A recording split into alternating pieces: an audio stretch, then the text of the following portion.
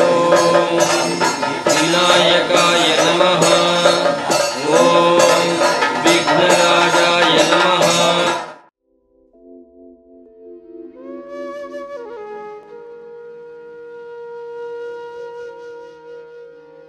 On behalf of Dhananatha Temple, I humbly welcome Dr. Vikas Neelakantan Namboodiripad, the youngest among the lot from the Ikatumana, who were the Tantrics and Acharyas for doing the Pratishtha for the temple. I humbly welcome you, sir. So, regarding it was a long process for us, like from starting from the days, and also it's like it's a very rare and once in a lifetime moment for people like us. But I don't know for you people, you are like Tantrics and Acharyas for a lot of temples. Yes. You people have come across such things in a few times. It was also a very unique experience for us also. Okay. Because like for me at least, because I am doing this tantric practices for the last say 15 years. Okay. But in this time frame, this is the first time I am able to be with a temple from its very beginning state. Normally we do the rituals and pujas at temples which are already established by our ancestors, and they have already a system in place. But this is the first time where we can be with the conception of that idea and then be with that and to develop with that. That is a first time and a very satisfying, unique experience. We are also very much like honored to have, because it's dreams will be there for a lot of people, but to make it a reality. So I really thank my father, Dr. T.P. Jagakrishnan, also for that, to be part of this great dream. Absolutely. And we were all there to make it a reality. So in the laws of Tantra, the most important thing about anything is sankalpa. Sankalpa means a thought with a purpose. So here this temple is this structure, but the seed of this temple lies in Dr. Sir's sankalpa. So that sankalpa is it was the strength for the temple, it is the strength for this temple, and it will be the strength for this temple, because as long as that sankalpa is there, this temple will do its purpose for the whole world. Okay. So I also humbly do my pranams to Dr. T.P. Jagakrishnan sir for that strong and pure sankalpa. Okay, regarding the Dhananatha Temple, so if you can just give a few words, because what is the basic purpose, what all deities are there, and how it will be useful to the common public. Yes. So this temple, which we fondly named as Dhananatha Temple, just like the letters of that word, Dhananatha, there is in Sanskrit there are 4 letters in that word. In the same way, our temple also has got 4 deities that are supreme in their own accord. So generally this temple is a perfect combination of 2 different tantric doctrines that is prevailing in India. One is called the Uttaraha Sampradaya, or the northern discipline, and the next one is called as the Dakshinatya Sampradaya, the southern discipline. So here in this temple, by the grace of gods and our ancestors, we are fortunate to combine this Uttaraha and Dakshinatya to form a temple doctrine that is pure and which is preserving its legacy. At the same time, it is much more useful to the public in an extended way than a normal temple will function.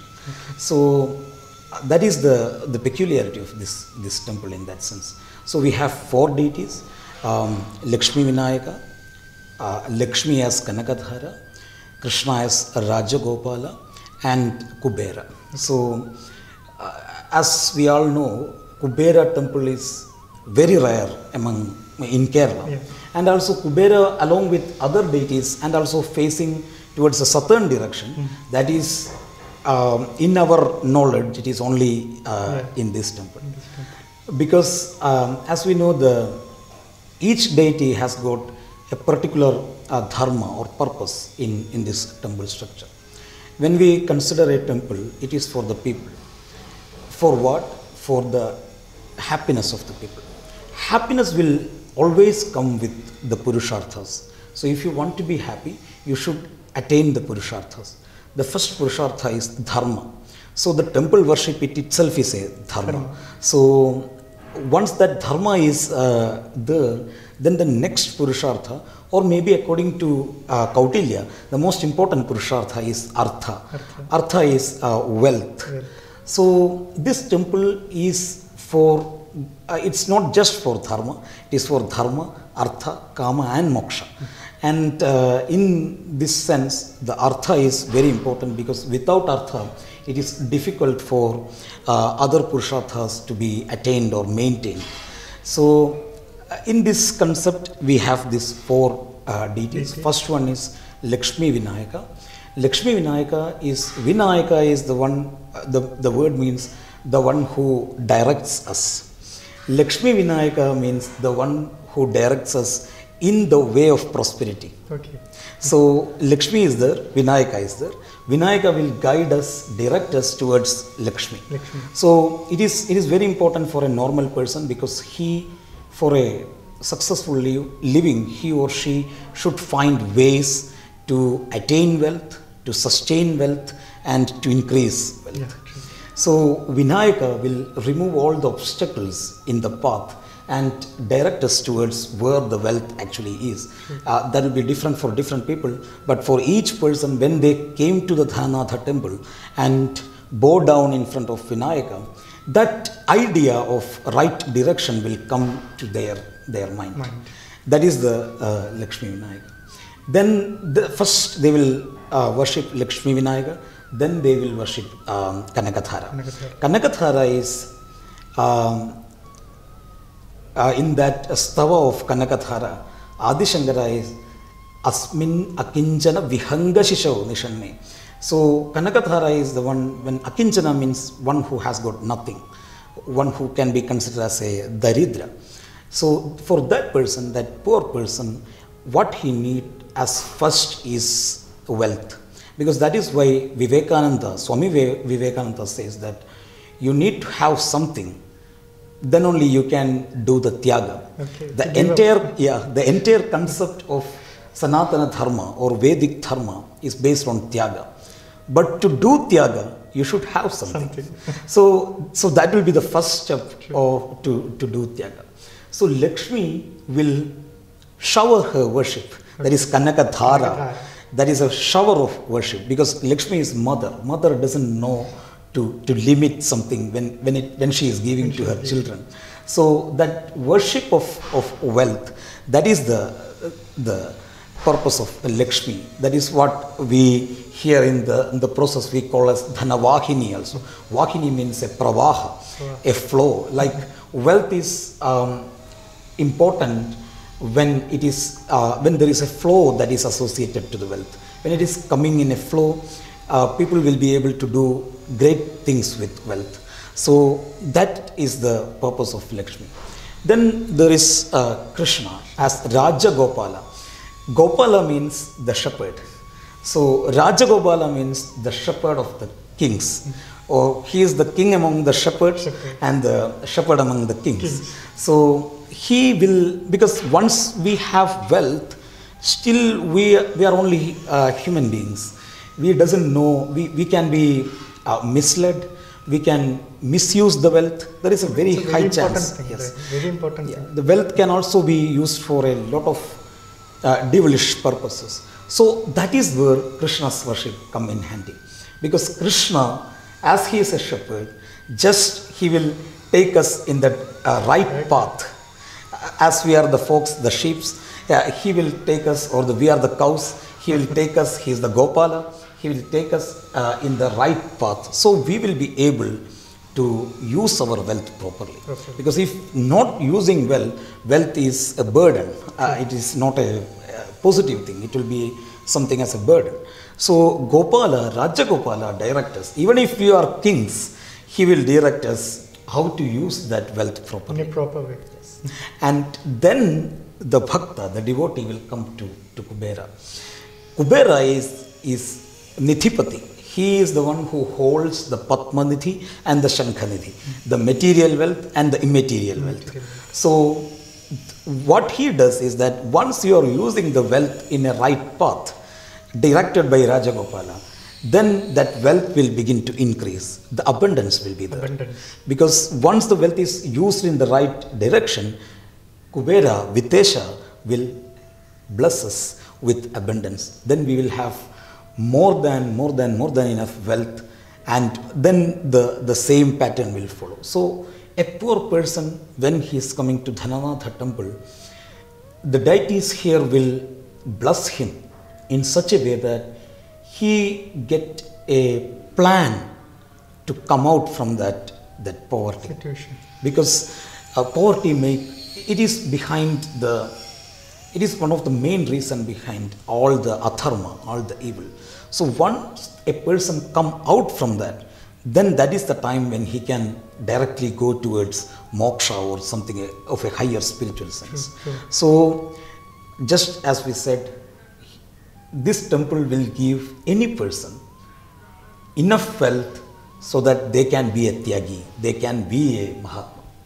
Yeah, that is true. Like a person who is struggling for bread and butter, Yeah. this concept of moksha will never come to him because No, daily no. he is in that Absolutely. struggle. Absolutely. So once he has reached that point of abundance only, Yeah. that thought process will slowly start. That is true, because our culture is like that. In the culture of India, we have this concept of moksha because we have already abundance here. Abundance. In our golden days, we have abundance. were Like even the gold was like nothing here. So at that time, we have this preference for moksha because the material abundance is there. Say for another culture or another religion that is coming from a poor background, for them their highest purpose is abundance. Sorga. Like their highest purpose is abundance. For us, as the abundance is there, the highest purpose is salvation, moksha. So right now we are not in such a situation. The population and also the country is not in such a situation where we can yearn for moksha for every person. For that to be happen, first we should be strong and we should be self-disciplined and self-dependent. So this temple gives a direction. It's a temple, it's a worship center, it's a place of blessing, and also it's a school of financial discipline through which a person can be successful in life. Because once a person becomes successful, he will be able to help other people. Once all people are getting helped, they will be able to use their energy and their pratnya, their intelligence for much better things for humanity. So in that way, this temple serves the whole world by helping the individual who is coming to worship here, to pray. Thank you. So let the Dhananatha, Rajagopala, Lakshmi and Lakshmi Vinayaka bless us all and have all the immense pleasures in their life. Yes, so we are very fortunate to be part of the temple as the tantric people of this temple, and we consider it as the blessings of our ancestors and all the deities which we worship, and with their blessings we are hopefully adding the blessings of Lakshmi Vinayaka, Kanakadhara, Lakshmi and Rajagopala and Dhananatha, so that we are able to do our own dharma in a much higher sense of purpose. So we are bowing down, we are doing a Sashtanga Namaskar to all the deities and all the great people who are here to bless us for that purpose. Namaste.